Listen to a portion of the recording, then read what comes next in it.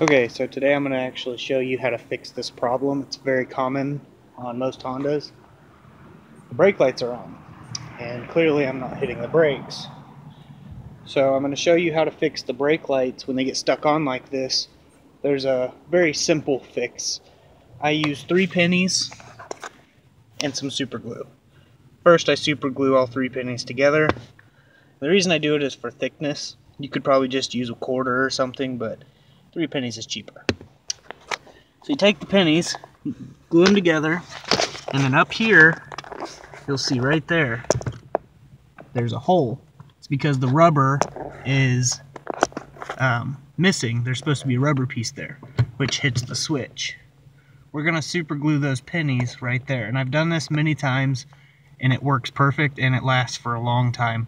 There's a car that I did 4 years ago, and it's still rolling around with those pennies super glued there, and the brakes work perfect. This is just to activate the brake lights. So what I'm going to go ahead and do is super glue those pennies to that switch. But you can see it's pushing that switch. So we'll super glue those there, or you could just go get the rubber piece that goes in there from the factory. It's up to you what you want to do, but this is a really simple, easy fix. So I'm going to go ahead and do that real quick. Try to find a place to set this.